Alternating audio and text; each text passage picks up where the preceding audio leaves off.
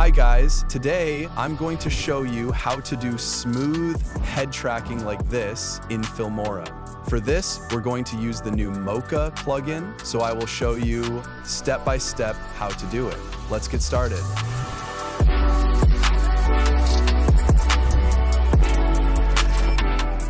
First, you need to update your Filmora to version 14.7 or higher, as this update has the new Mocha Filmora plugin. After installing the plugin, let's see how to do the head tracking. I've already added my example clips to the timeline. First, select the clip, then go to the Effects tab.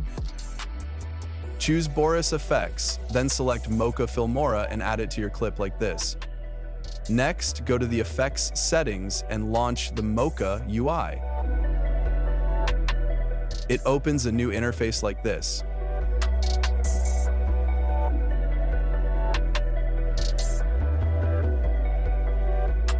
You can switch the layout between Essential, Classic, Big Picture, and Roto.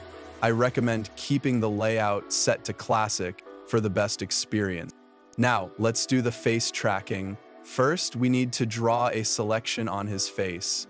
There are a few different drawing tools available, so here I select this one and draw the selection like this. Make sure to add more points for better tracking.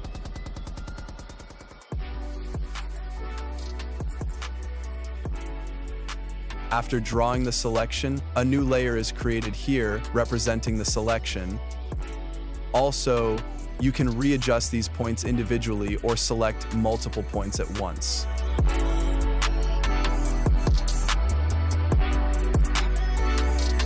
You can also enable Show Surface and adjust it like this.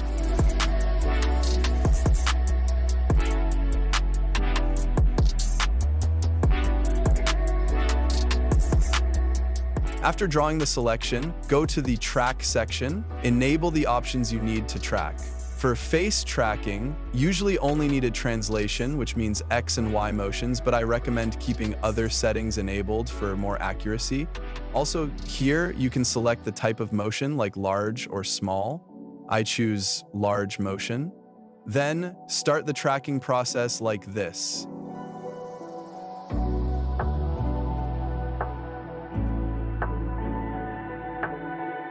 Then click the play button to review the tracking. You can see it has perfectly tracked his face. Next, go to the Stabilize section and play the video again to see the face stabilized video.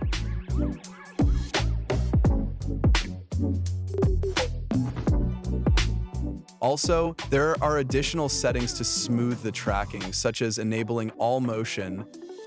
So after enabling this, your video will look stretched like this. This happens because it smooths all the scale, rotation, and shear options. To fix this, turn off all and keep only these two translation options enabled. Then enable maximum smoothing to add frame blending and motion blur, resulting in smoother footage like this. Next, to fix black areas, try the autofill option, but it might not always give good results. So I always recommend going to the borders section, then enabling zoom to remove black areas, and enabling center to bring the video to the center. Once finished, save your work by clicking this button, then close the Mocha UI. And then it might seem like nothing happened, but go back to the effects settings, select module renders, and enable render. Then choose stabilize in the module section. If stabilize doesn't work, select lens distortion instead. It will activate head tracking. You can then readjust the scale and position as needed. And it's done.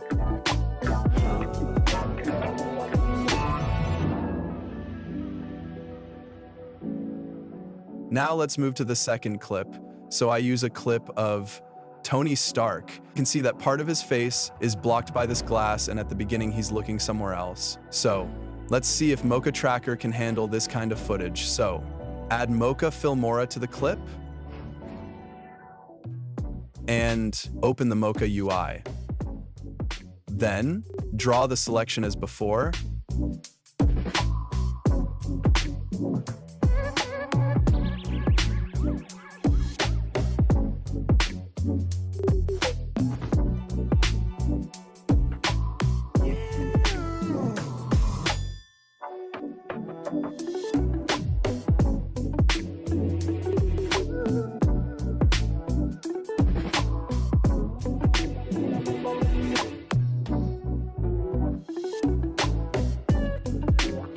Then keeping default settings and start tracking.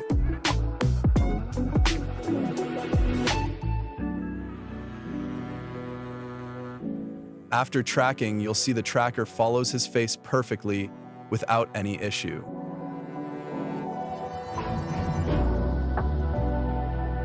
Then you can follow the same process we used before to complete the head tracking.